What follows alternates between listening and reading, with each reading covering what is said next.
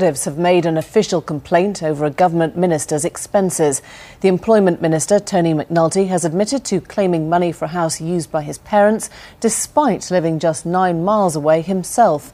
Mr Mcnulty admitted the arrangement appeared odd, but insisted he hadn't broken any rules. The Tories said the expenses claim was not defensible and asked the Commissioner on Standards in Public Life to investigate. Gary O'Donoghue reports. Until 2002, Tony Mcnulty lived partly in this house he owns in Harrow, north of London, with his parents. But after his marriage, he moved into this house in West London, owned by his new wife. However, it's emerged he continued to claim public money to pay for the house where his parents lived.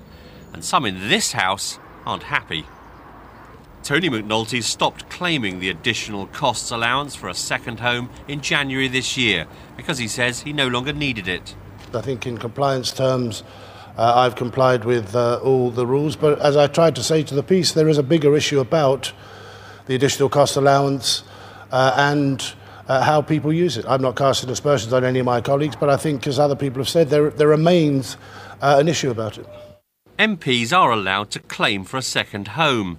They can get up to £24,000 a year. But there are rules. Arrangements have to be above reproach, and MPs have to ensure that public funds must not benefit you or someone close to you. We have a case here of a government minister who, it's worth remembering, is paid significantly more than an MP to start with, then claiming MP second home allowances on a place where his parents live. I mean, clearly that cannot be right. The Home Secretary, Jackie Smith, has also had questions raised about her use of the second home allowance, currently being looked at by a parliamentary watchdog. And back in 2003, the Conservative Michael Trend was forced to pay back £90,000 for wrongly claiming allowances for his main home in Windsor. The trouble is that members of Parliament rather see these allowances as an extension of their salary and remuneration rather than specifically to support them in their work as a Member of Parliament. There are some changes to the second home allowance already in the pipeline. This latest controversy is likely to lead to wider calls for more substantial reform. Well, Gary is at Westminster for us now. Gary, is there a case to answer here? Well, Tony Mcnulty himself described the thing as a little bit odd, but really the question has to be answered by the parliamentary watchdog, that's the Parliamentary Commissioner for Standards. And the Conservatives this lunchtime have put a complaint into him about Mr Mcnulty's use of the second homes allowance. Now, what happens then is he will take a look at that and he will decide whether or not a full investigation is warranted. At that stage, if he decides to go down that route, he'll take evidence and there'll be a recommendation to a group of MPs who will then decide what action to take against Mr Mcnulty. At this stage, of course, he's done nothing wrong, but if anything is proved against him, then he could face being asked to pay the money back, or in extreme circumstances, he could be suspended.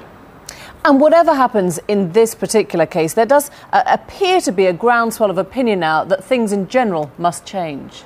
Look, it seems like we're getting one case a week like this now, whether it's the second homes allowance, other MPs' expenses, whether it's their staffing allowances. They have tried to make attempts at reform. There are some new measures coming in next month, but we still seem to get these case after case coming through. I think the time is probably coming close where there'll have to be some really substantial reform of these allowances to put things on a much more firm footing so that there isn't this constant barrage and constant attack on politicians' reputations, which doesn't do them any good. Gary, thanks. Our political correspondent Gary O'Donoghue at Westminster.